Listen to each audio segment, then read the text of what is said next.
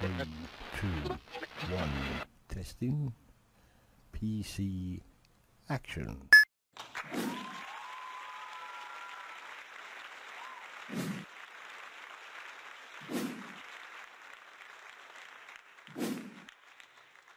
Excellent! G'day. Hello, how are ya? I've discovered a great application. It's called SafeIP. It basically allows you to surf the internet anonymously. However, saying that, if you do use it for any criminal activity, you can be traced. Have you ever been frustrated trying to access websites overseas, like Hulu, or maybe the BBC iPlayer, including Netflix? That's just to name a few. Whenever you try to access them, because you're in Australia, this is your result. You can't access because you don't live in the country.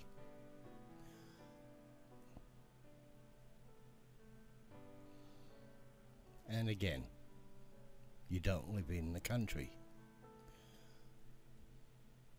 So, we're going to fix that up. We have what is known as a VPN, and it's called SafeIP. Free anonymous surfing. Great little tool, and I'd recommend it to anyone. However, it's only available right now for Windows. I'm using Windows 8.1 OS, and it seems to work well. Once you've downloaded it,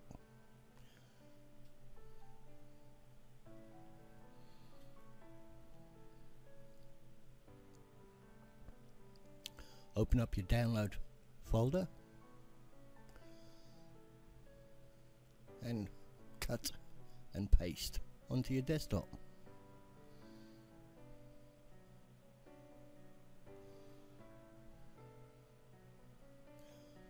There's no bloatware, there's no malware, and it's a great application. Once you've installed it, open up your options, and there you have it. At present, this is my regular IP address in Australia. So let's change it to Buffalo in New York, and it's one button click, and there you have it. It's really, really safe. Now let's see if we can access the internet websites overseas.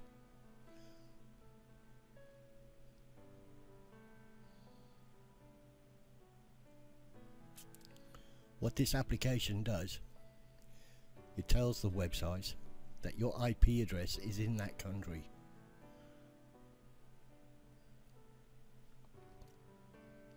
You can use this application to surf the net anonymously, to download torrents, and to access sites like this, including the BBC, I might add.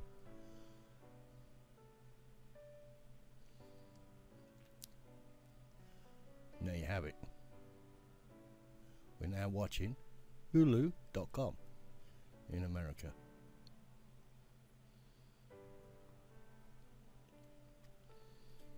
I've deliberately cut the sound off for copyright reasons. I'm only going to play this for 30 seconds so you can just see that it does work very well. And there you have it. Now I'm back on my own IP address, and we'll go to London. Change the IP, and there you have it. We'll open up Explorer and try to access the BBC iPlayer. You probably noticed the gold stars. They just indicate that the servers are busy right now, and you can try them again later. This application is free, there's no limits on it whatsoever. I think you can buy it for $39. That's Australian dollars, I think, and it will give you a faster download speed and give you access to more servers. But it seemed to work very well.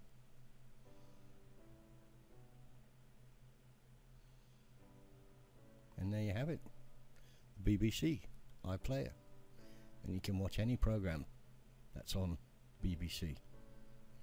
If you're a Doctor Who fan, well, you've got access now. It's a great application.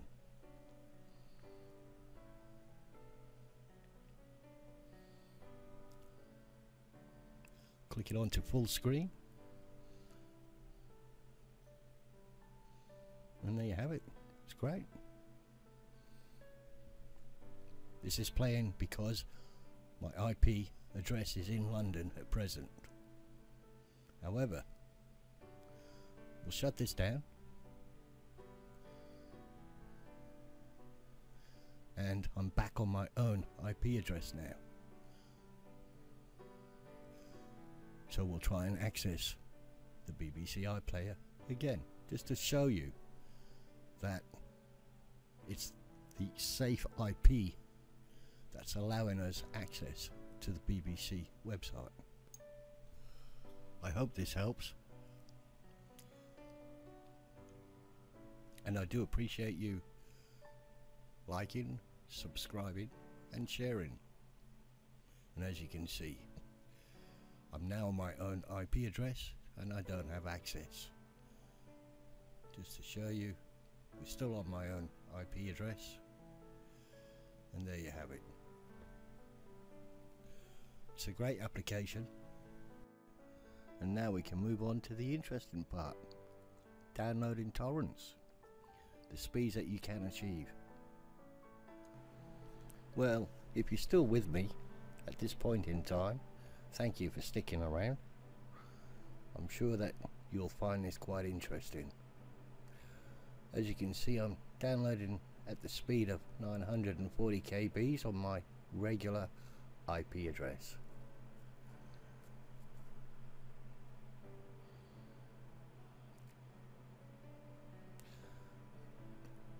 In Australia, on ADSL, that's considered very reasonable. This shows you how your IP address will appear to other people using the uTorrent client. And now we'll click on to Chicago in America, change the IP address, and let's have a look at the speeds. 920 kbs per second.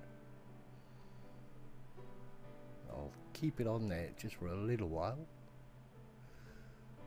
so you can see for yourself how consistent the download speed is.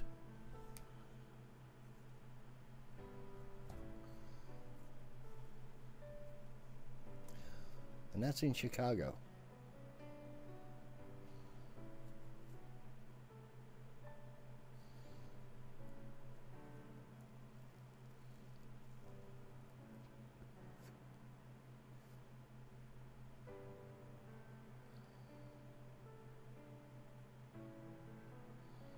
Of course, there are a few conditions with the torrent client that you use. uTorrent for me seems to work quite well. I've just switched from my own IP address to another USA IP address.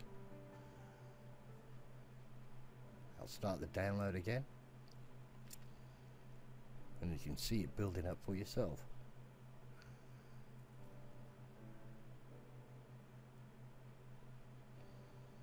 The total size of this is 883 megabytes, as you can see.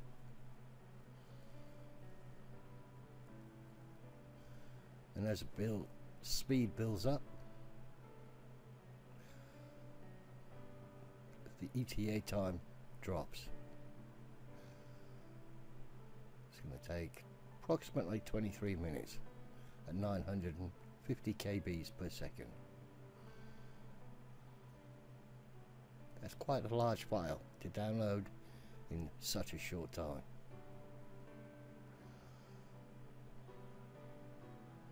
Stop the download,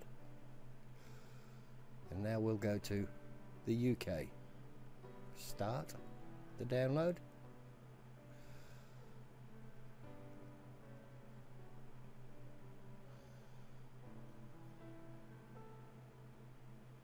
And you can see for yourself again,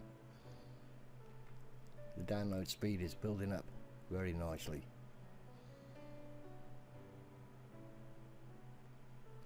So you can see for yourself that while I'm downloading this torrent, my IP address is being camouflaged. I'm doing this anonymously.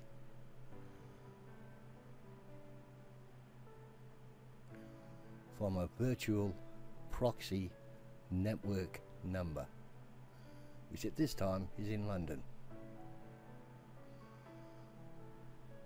I'm sure you see the gold stars once again. The 3 of them, well, they're just indicating that them particular servers are busy, and we can try them again later on. Thanks for watching.